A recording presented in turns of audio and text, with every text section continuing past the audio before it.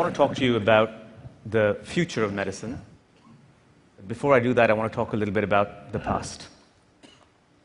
Now, throughout much of the recent history of medicine, we've thought about illness and treatment in terms of a profoundly simple model. In fact, the model's so simple that you could summarize it in 6 words. Have disease, take pill, kill something.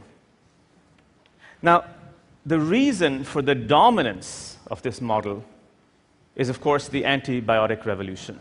Many of you might not know this, but we happen to be celebrating the 100th year of the introduction of the antibiotics into the United States. But what you do know is that that introduction was nothing short of transformative. Here you had a chemical, either from the natural world or artificially synthesized in the laboratory, and it would course through your body. It would find its target, lock into its target, a microbe or some part of a microbe, and then turn off a lock and a key with exquisite deftness, exquisite specificity, and you would end up taking a previously fatal, lethal disease, a pneumonia, syphilis, tuberculosis, and transforming that into a curable or treatable illness. You have a pneumonia, you take penicillin, you kill the microbe, and you cure the disease. So seductive was this idea, so potent, the metaphor of lock and key and killing something, that it really swept through biology. It was a transformation like no other. And we've really spent the last 100 years trying to replicate that model over and over again in non-infectious diseases, in chronic diseases like diabetes and hypertension and heart disease. And it's worked, but it's only worked partly. Let me show you. You know, if you take the entire universe of all chemical reactions in the human body, every chemical reaction that your body is capable of, most people think that that number is on the order of 1 million. Let's call it 1 million. And now you ask the question, what number or fraction of reactions can actually be targeted by the entire pharmacopoeia, all of medicinal chemistry? That number is 250. The rest is chemical darkness. In other words, 0.025% of all chemical reactions in your body are actually targetable by this lock and key mechanism. You know, if you think about human physiology as a vast global telephone network with interacting nodes and interacting pieces, then all of our medicinal chemistry is operating on one tiny corner at the edge, the outer edge of that network. It's like all of our pharmaceutical chemistry is a pole operator in Wichita, Kansas, who's tinkering with about 10 or 15 telephone lines. So what do we do about this idea? What if we reorganized this approach? In fact, it turns out that the natural world gives us a sense of how one might think about illness in a radically different way. Rather than disease, medicine, target, in fact, the natural world is organized hierarchically upwards, not downwards, but upwards. And we begin with a self-regulating, semi-autonomous unit called a cell. These self-regulating, semi-autonomous units give rise to self-regulating, semi-autonomous units called organs. And these organs coalesce to form things called humans. And these organisms ultimately live in environments which are partly self-regulating and partly semi-autonomous. What's nice about this scheme, this hierarchical scheme, building upwards rather than downwards, is that it allows us to think about illness as well in a somewhat different way. Take a disease like cancer. Since the 1950s, we've tried rather desperately to apply this lock and key model to cancer. We've tried to kill cells using a variety of chemotherapies or targeted therapies. And as most of us know, that's worked. It's worked for diseases like leukemia. It's worked for some forms of breast cancer. But eventually, we've run to the ceiling of that approach. And it's only in the last 10 years or so that we've begun to think about using the immune system, remembering that, in fact, the cancer cell doesn't grow in a vacuum and actually grows in a human organism. And could you use the organismal capacity, the fact that human beings have an immune system, to attack cancers, in fact, led to some of the most spectacular new medicines in cancer. And finally, I mean, there's the level of the environment, isn't there? You know, we don't think of cancer as sort of altering the environment. Let me give you an example of a profoundly carcinogenic environment. It's called a prison. You take loneliness, you take depression, you take confinement, and you add to that, rolled up in a little white sheet of paper, one of the most potent neurostimulants that we know, called nicotine, and you add to that one of the most potent addictive substances that you know, and you have a pro-carcinogenic environment. But you can have anti-carcinogenic environments too. There are attempts to create milieus, to change the hormonal milieu for breast cancer, for instance. We're trying to change the metabolic milieu for other forms of cancer. Or take another disease like depression. Again, working upwards.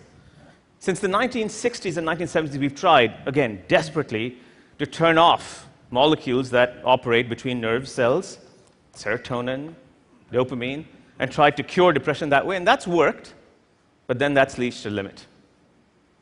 And we now know that what you really probably need to do is to change the physiology of the organ, the brain, rewire it, remodel it. And that, of course, we know study upon study has shown that talk therapy does exactly that. And study upon study has shown that talk therapy combined with medicines, pills, really is much more effective than either one alone. And can we imagine a more immersive environment that will change depression? Can you lock out the signals that elicit depression? Again, moving upwards along this sort of hierarchical chain of organization. What's really at stake, perhaps, here is not the medicine itself, but a metaphor. Rather than killing something, in the case of the great chronic degenerative diseases, kidney failure, diabetes, hypertension, osteoarthritis, maybe what we really need to do is change the metaphor to growing something. And that's the key, perhaps, to reframing our thinking about medicine. Now, this idea of changing, of creating a perceptual shift, as it were, came home to me to roost in a very, very personal manner about 10 years ago. About 10 years ago, I've been a runner most of my life. I went for a run, one Saturday morning run. I came back and woke up and I basically couldn't move. My right knee was swollen up, and you could hear that sort of ominous crunch of bone against bone. And one of the perks of being a physician is that you get to order your own MRIs. And I had an MRI the next week, and it looked like that. Essentially, the meniscus of cartilage that is between bone had been completely torn, and the bone itself had been shattered. Now, if you're looking at me and feeling sorry, let me tell you a few facts. If I was to take an MRI of every person in this audience, 60% of you would show signs of bone degeneration and cartilage degeneration like this. 85% of all women by the age of 70 would show moderate to severe cartilage degeneration. 50 to 60% of the men in this audience would also have such signs. So this is a very common disease. Well, the second perk of being a physician is that you can get to experiment on your own ailments. So about 10 years ago, we brought this process into the laboratory, and we began to do simple experiments, mechanically trying to fix this degeneration. We tried to inject chemicals into the knee spaces of animals to try to reverse cartilage degeneration. And to put a short summary on a very long and painful process, essentially it came to naught. Nothing happened. And then, about 7 years ago, we had a research student from Australia. Now, the nice thing about Australians is that they're habitually used to looking at the world upside down. And so Dan suggested to me, you know, maybe it isn't a mechanical problem, maybe it isn't a chemical problem, maybe it's a stem cell problem. In other words, he had two hypotheses. Number one, there is such a thing as a skeletal stem cell that builds up the entire vertebrate skeleton, bone, cartilage, and the fibrous elements of skeleton, just like there's a stem cell in blood, just like there's a stem cell in the nervous system. And two, that maybe the degeneration or the dysfunction of this stem cell is what's causing osteochondroarthritis, a very common ailment. So really the question was, you know, were we looking for a pill when we should have really been looking for a cell? So we switched our models, And now we began to look for skeletal stem cells. And to cut, again, a long story short, about 5 years ago, we found these cells. They live inside the skeleton. Here's a schematic and then a real photograph of one of them. The white stuff is bone, and these red columns that you see and the yellow cells are cells that have arisen from one single skeletal stem cell, columns of cartilage, columns of bone coming out of a single cell. These cells are fascinating. They have 4 properties. Number 1 is that they live where they're expected to live. They live just underneath the surface of the bone, underneath cartilage. You know, in biology, it's location, location, location. And they move into the appropriate areas and form bone and cartilage. That's one. Here's an interesting property. You can take them out of the vertebrate skeleton. You can culture them in petri dishes in the laboratory, and they are dying to form cartilage. Remember, we couldn't form cartilage for love or money? These cells are dying to form cartilage. They form their own furls of cartilage around themselves. They're also, number 3, the most efficient repairers of fractures that we've ever encountered. This is a little bone, a mouse bone that we fractured, and then let it heal by itself. These stem cells have come in and repaired in yellow the bone and white the cartilage almost completely. So much so that if you label them with a fluorescent dye, you can see them like some kind of peculiar cellular glue coming into the area of a fracture, fixing it locally, and then stopping their work. Now, the 4th one is the most ominous, and that is that their numbers decline precipitously, 10-fold, 50-fold as you age. And so what had happened, really, is that we found ourselves in a perceptual shift. We had gone hunting for pills, but we ended up finding theories. And in some ways, we had hooked ourselves back onto this idea, cells, organisms, environments, because we were now thinking about bone stem cells, we were thinking about arthritis in terms of a cellular disease. And then the next question was, are there organs? Can you build this as an organ outside the body? Can you implant cartilage into areas of trauma? And perhaps most interestingly, can you ascend right up and create environments? You know that exercise remodels bone, but come on, none of us is going to exercise. So could you imagine ways of passively loading and unloading bone so that you can recreate or regenerate degenerating cartilage? And perhaps more interestingly, more importantly, the question is, can you apply this model more globally outside medicine? What's at stake, as I said before, is not killing something, but growing something. And it raises a series of, I think, some of the most interesting questions about how we think about medicine in the future. Could your medicine be a cell and not a pill? How would we grow these cells? What would we do to stop the malignant growth of these cells? We heard about the problems of unleashing growth. Would you have to implant suicide genes into these cells to stop them from growing? Could your medicine be an organ that's created outside the body and then implanted into the body? Could that stop some of the degeneration? What if that organ needed to have memory? In cases of diseases of the nervous system, some of those organs have memory. How could we implant those memories back in? Could we store these organs? Would each organ have to be developed for an individual human being and put back? And perhaps most puzzlingly, could your medicine be an environment? Could you patent an environment? You know, there's been, in every culture, shamans have been using environments as medicines. Could we imagine that for our future? I've talked a lot about models. I began this talk with models, so let me end with some thoughts about model building. That's what we do as scientists. You know, when an architect builds a model, he or she is trying to show you a world in miniature. But when a scientist is building a model, he or she is trying to show you the world in metaphor. He or she is trying to create a new way of seeing. The former is a scale shift, and the latter is a perceptual shift.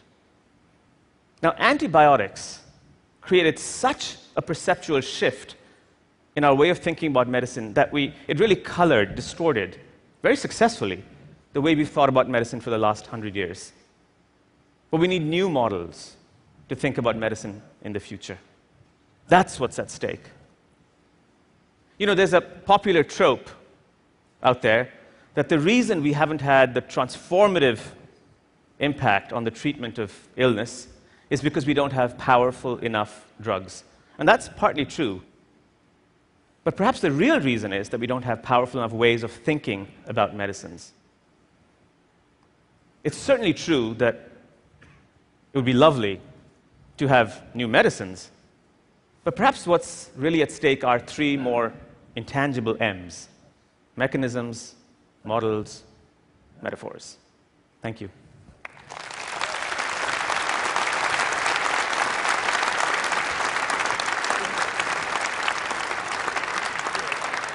So I mean, I really like this metaphor. How does it link in? There's a lot of talk in technology land about the personalization of medicine, that we have all this data and that medical treatments of the future will be for you specifically, your genome, your current context. Does that apply to this model you've got here? It's a very interesting question. You know, we've thought about personalization of medicine very much in terms of genomics. That's because the gene is such a dominant metaphor, again, to use that same word, in medicine today, that we think of, you know, the genome will drive the personalization of medicine. But of course, the genome is just the bottom of a long chain of being, as it were. That chain of being, really, the first organized unit of that is the cell. So if we are really going to deliver medicine in this way, we have to think of personalizing cellular therapies, and then personalizing organ or organismal therapies, and ultimately personalizing immersion therapies for the environment. So I think at every stage, you know, they say that, there's that metaphor, you know, that turtles all the way. Well, in this, there's personalization all the way. So when you say medicine could be a cell and not a pill, I mean, you're talking about potentially your own cells. Yeah, absolutely. So converted to stem cells, perhaps tested against all kinds of drugs or something, and prepared. And there's no perhaps. This is what we're doing. This is what's happening. And in fact, we're slowly moving not away from genomics, but incorporating genomics into what would be called multi-order, semi-autonomous, self-regulating systems, like cells, like organs, like environments. Thank you so much. Pleasure. Thanks a lot. Cool.